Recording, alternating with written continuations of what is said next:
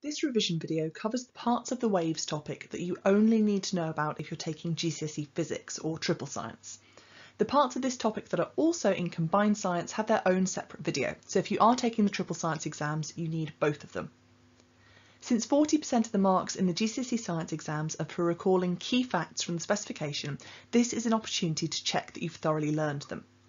Download the worksheet from the description below, quiz yourself, and then use this video to check your answers.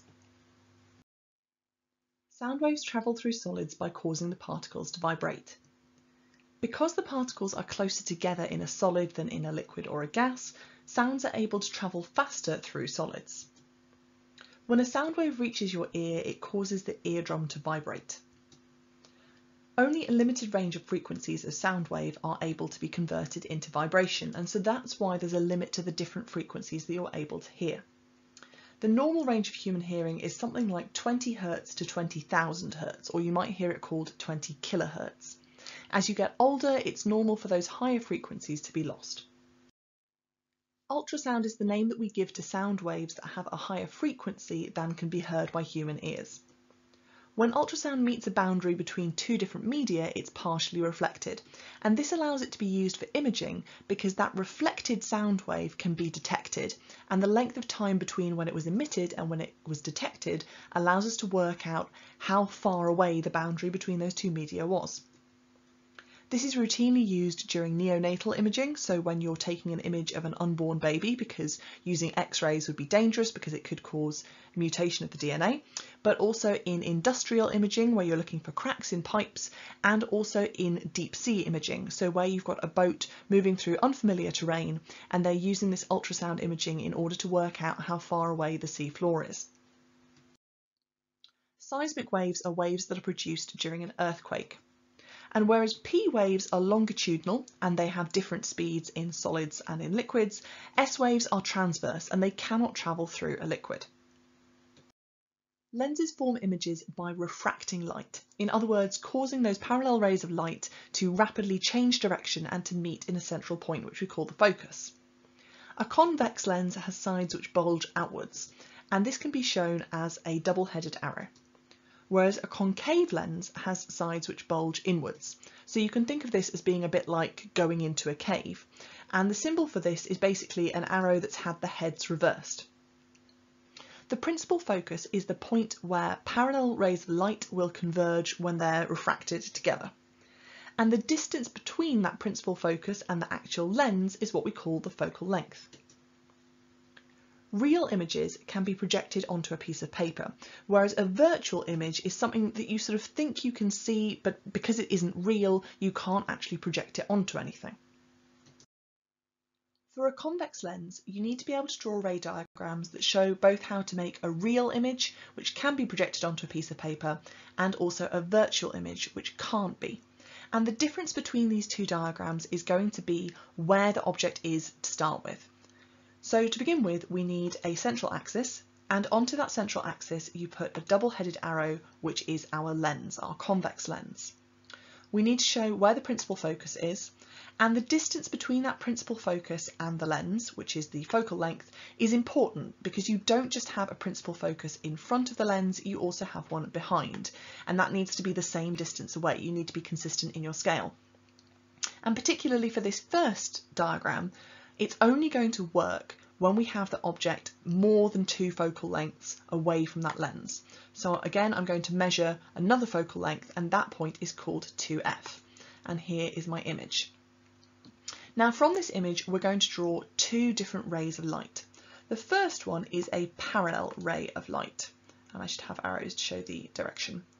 And that is going to be focused through the focal point, or through the principal focus. So I draw a line that looks like this, and it goes straight through that. And then my second ray of light, which is going to be the same regardless of the type of lens I'm using, is going to go right through the centre where that lens meets the central axis.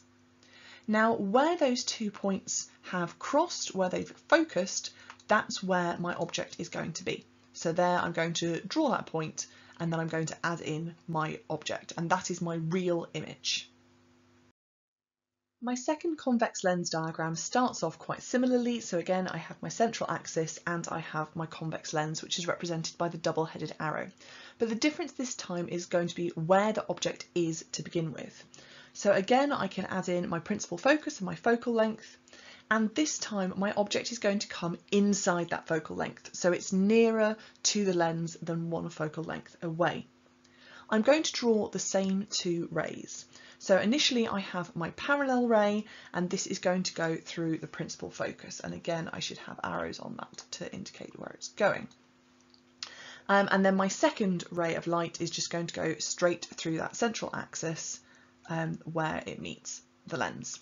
Now, as you can see there, those two rays of light are not converging. They're not focusing, they're actually diverging. And so we're not going to have a real image being produced. Instead, we're going to track back from those two rays of light.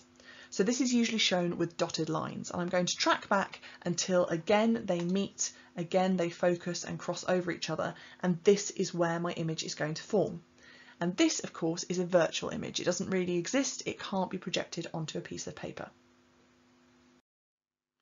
For this ray diagram, I start out drawing the central axis just as I did before, but this time when I add my symbol for the lens, the heads of the arrow have been reversed in order to show that this is a concave lens rather than a convex lens. I still indicate where my principal focus is, and here's my object. Now again, I'm going to draw two rays of light. The first one, as it did before, is going to come straight through where the lens meets that central axis. And then the second one again is going to run parallel to that central axis until it meets the lens. And it's still going to be refracted through the principal focus. But this time it's not going to be the one on the opposite side of the lens, it's going to be this one here. So what actually happens is that the ray of light is refracted upwards like that. And you can sort of imagine that virtual ray going back through that principal focus there. And it's that virtual ray that crosses with the other ray of light here. And so that is where we draw our image. And so as you can see, with that concave lens, we've got this much smaller image being produced. The equation to calculate magnification is image is actual multiplied by magnification.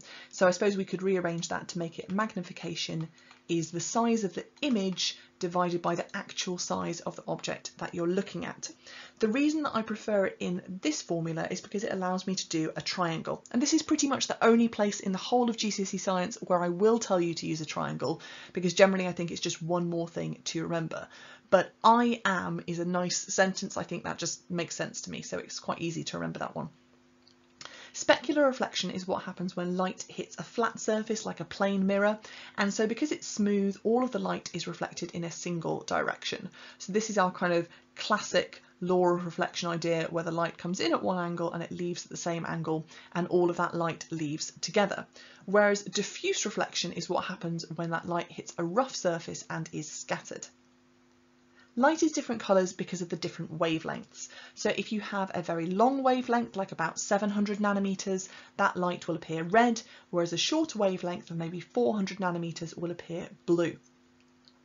When you look at objects through a red filter, anything that is red will appear red, obviously, and anything that has any red in it, so anything that is purple or anything that is yellow, will also appear red. Remember that your primary and secondary colours for light are not the same as your ones for paint, so yellow is actually a secondary colour made by red and green light mixing together. But if you have an object that is purely green or purely blue, so it doesn't have any red light reflecting off it, then it will appear black. So the reason for this is that when you look through a red filter, only red light can pass through. So if you have, say, a purple object, that purple object is reflecting red light and blue light, but only the red light can get through the filter, and therefore it will appear red. But if we actually had an object that was entirely blue and it wasn't reflecting any red light in the first place, then that red light wouldn't make through, but nor would the blue light, and therefore that object would just appear to be black, because it would appear as if it wasn't reflecting any light at all. As we've just touched on, the colour of an opaque object is determined by which wavelengths of light it is reflecting. If an object reflects all the wavelengths equally, then it will appear white, and if it reflects none of them, it will appear black. Transparent objects transmit all of the light that goes onto them. So in other words, all light is able to pass through that object, whereas a translucent object is only going to transmit some of it. The hotter that an object is, the more infrared radiation it will be radiating. A perfect black body is something that absorbs all of the radiation that is incident on it. In other words, all of the radiation that touches it. So none of it is being reflected and none of it is being transmitted. It's all just being absorbed. If an object is at a constant temperature, this tells us that the infrared radiation that's being absorbed and the infrared radiation that's being emitted must be equal to one another.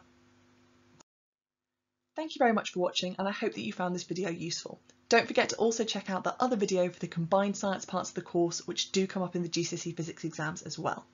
If you have found this useful, then don't forget to like and subscribe for more GCSE physics videos coming soon.